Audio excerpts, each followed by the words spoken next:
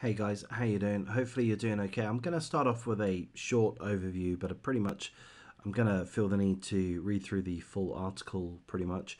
There's a link in the description, and in essence, to give you the short overview, it's in regards to a mother who's been accused of brutally murdering her 6-year-old son earlier this year in February the 16th.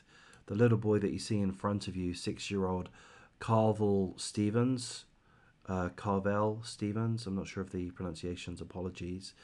Um, she brutally murdered him and then decapitated him. So the reason why we're looking at these details today is because she has been found mentally incompetent to stand trial. So her name is Tasha Hefs. Tasha Hefs, the mother, 35 years of age. And the judge has decided that she is not capable of standing trial, mentally incompetent. That's the conclusion made by the judge in question.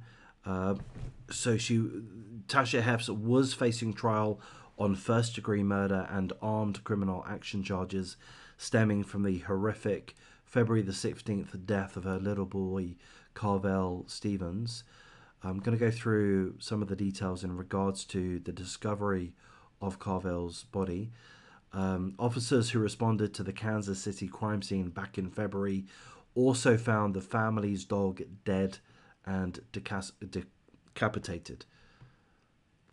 So the 6-year-old boy and a dog was killed and decapitated by the mother, Tasha Hefs, who has now been declared mentally incompetent to stand trial.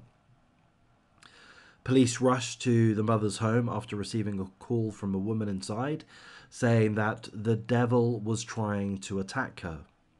Following her arrest, the mother allegedly confessed to her son's killing, telling investigators that she killed him in the bathtub before decapitating the young 6-year-old.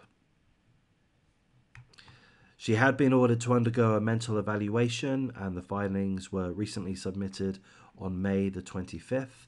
And it's been determined that the mother lacks the mental fitness to proceed to trial, and she has been placed in the custody of the Missouri Department of Mental Health.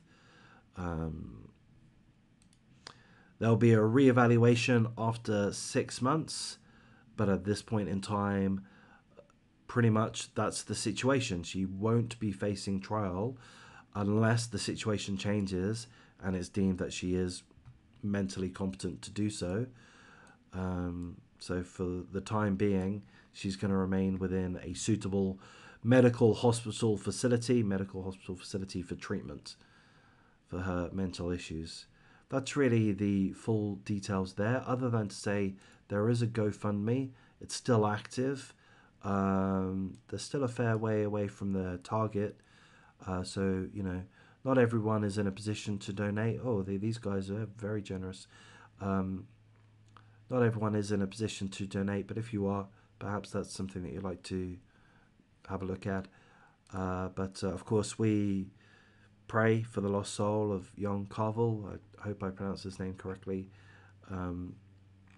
Such an absolute tragedy. Such a brutal murder. What more is there to say? I guess we could ask ourselves, is this right that the mother doesn't face trial, that she's going to be held within a mental institution unless that situation changes following a reevaluation, which is scheduled for 6 months? Is that right that she gets away with not facing trial? Well, I'll tell you my opinion, and this is basically an uneducated opinion. This is my gut feeling. More than happy to listen to your guys' thoughts, and to be persuaded. But yeah, my feeling is if they're mentally incompetent, jail's not a suitable environment. That's my take on it. I think there's a very high risk that pretty much anyone can claim mental incompetency to some level. But I have faith. I have faith in a lot of the judicial system. Maybe not complete faith, not complete faith, and maybe some areas. I'm a little bit too ignorant on to have a lot of faith in. But I think these guys do know what they're looking for. And I mean, I have to say, clearly this woman is batshit crazy, pardon my French. But to, I don't know what the right words are, but to be as brutal as she were in regards to murdering her 6-year-old boy, Karvell, as well as the family pet, the family dog, and decapitating both of them. I mean, that's just beyond a level of insanity. Sorry, that beyond a level of sanity. Uh, you know, I wouldn't strongly question that this woman is absolutely mad as a hatter, completely insane. She's lost. Her brain is rotten. Her brain is not right. So yeah, I personally feel that it is what it is, and that of course she shouldn't really be given too many comforts.